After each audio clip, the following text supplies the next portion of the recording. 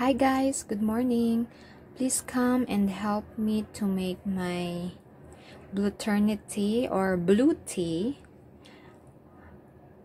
or also they call it butterfly blue pea or Asian pigeon wings. This blue pea has a lot of benefits.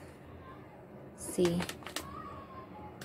known po siya sa Pilipinas. Madami kasi doon yung fresh talaga siya. Matagal ko na kasi itong nire-research. Mahilig kasi ako sa mga remedies, sa mga herbal medicines. Kahit nung nasa Malaysia pa po ako, mahilig po ako mag-research. Pasensya guys, ayaw ko lang magpakita ng mukha ko kasi hindi pa ako nakaligo. Tsaka maliit lang yung kitchen ni Amo. So, umpisahan na natin guys. Parang feeling ko kasi unhealthy na ako dito kasi every night, lalo pa ngayong winter, my boss like to bring me outside for hot pot, which is almost eating meat. Wala na kung ano-ano, wala nang kanin, walang vegetable, parang unhealthy na talaga ako, feeling ko lang yun, bloated. So I want to start again my detox and some herbal che. So this is the ingredients guys. I found out this last Sunday when I passed by to the Chinese shop.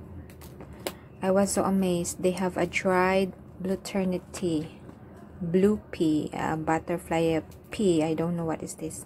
Basta yun na yun, Ternate tea, yung ano niya, well-known name na, common name. Ito siya guys. Yes.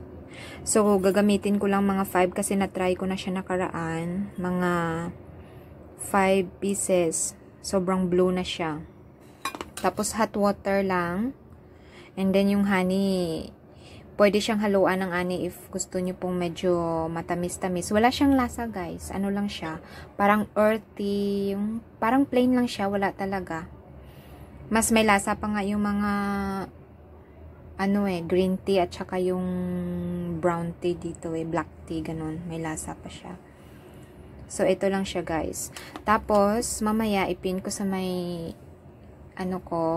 sa may video ko, yung mga benefits niya, paano siya gawin by hot water, or pwede rin siyang gawing lemonade, guys. So, the next video ko po, ituturo ko kung paano siya gawing lemonade. Pwede siyang cold drinks. Masarap siya guys. Mahilig kasi ako mag-mix I love to mix herbal things. But now ko lang siya pinapakita kasi medyo kasi baka ayaw ko lang siya sinasabi kasi baka ma-weirdohan yung mga friend ba ganoon. So okay guys, let's start it. Ito mainit na siyang tubig. This is already a hot water. And then all we just need is, ito lang siya, 5 pieces of dried Ternate pea flour. So, let's put it there. Okay. And then, ano lang siya guys, ihaloin ko lang siya. I'll just mix it up. Okay. Dapat guys, I'm sorry. Dapat siya guys, hot talaga siya. Para makita mo talaga yung color niya.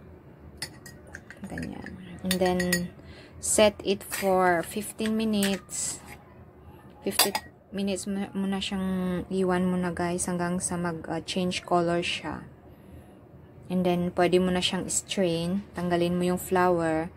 And then, lagyan mo na siya kung ano.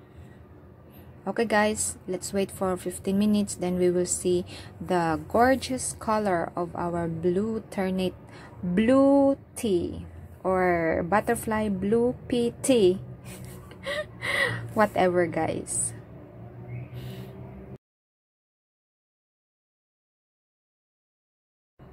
Okay guys, 15 minutes done. Look at that.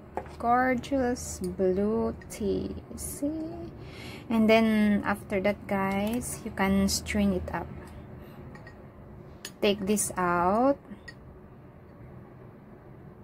And then, you can add some flavor, like cinnamon, ginger, lemongrass, just smash it, or like this you can add honey. I'd better like to add lemongrass, ginger, or honey, because like I don't like the taste of cinnamon, but one day I will try it. I'm gonna try it. You look at that, it's blue color. Yes. Okay, let's train it up, guys, and then I will try the taste. This is the second time I make it, because last Sunday only I bought these dried leaves of blue Ternate. So for me, I don't like, sometimes I want to mix with some flavors, but now I just wanna drink it plain, because last night we went out again for hot pot with my boss. They love foods and I don't like it, but I just go with them. So we eat a lot of meat and like Thai flavor, spicy. So it's really too late, like at least we finish it 11 o'clock, 12 o'clock, and then I sleep with a bloated stomach. I think I didn't digest the meat until now, so I wanna try it. Don't have taste, guys, only like an earthy, a little bit earthy taste, but it's really nice. Let's see. Okay guys, that's all, and then on my next video I want to show you the ingredients and the steps how to make the blue ternate or blue pea lemonade drink. You can make it also as a cool drinks. You can put it inside your fridge, and that's it for the summer or winter also if you want. So okay guys, next time I wanna show you how to. I hope you enjoy it and you like my videos. For this week I wanna upload my morning routine of making my natural healthy drinks. I wanna do detox. Ang laki na ng tiyan, guys. Grabe. Okay, thank you and enjoy watching it, and you can do a comment for some ingredients or anything you want me to do, then I think I can help you guys.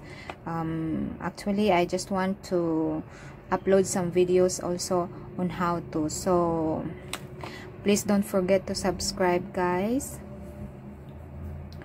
like my videos, and then just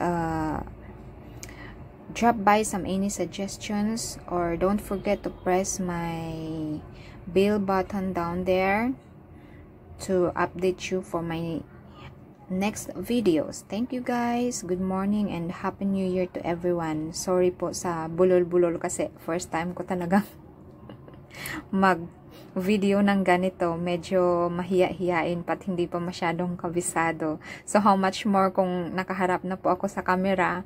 I hope one day I can do it. Thank you guys for helping me. Thanks po pala doon sa naka-reach ako ng 100 subscribe sa mga nag-subscribe sa akin na naka-reach ako ng 100.